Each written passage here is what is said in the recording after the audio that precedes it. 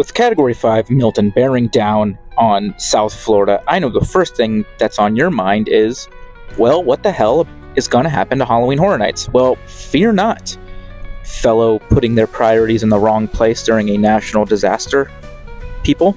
If you have a normal ticket to Halloween Horror Nights for October the 9th today, or October the 10th, Thursday, tomorrow, those tickets can be redeemed throughout the rest of the season on any night. Why is that important? Well, now you don't have to call into guest services and be on hold for the next 2 hours to get a refund on your tickets like I did. Hooray! But what about RIPs and express passes and the like? Well, you're probably going to have to call in to guest services anyway to have those taken care of. And for the RIP tours, more than likely, they're going to tell you they're going to have to get rolled over to next year, unfortunately, because all the spots are sold out. They might tell you something different, but I'm too broke to afford those. So good luck. Stay safe out there.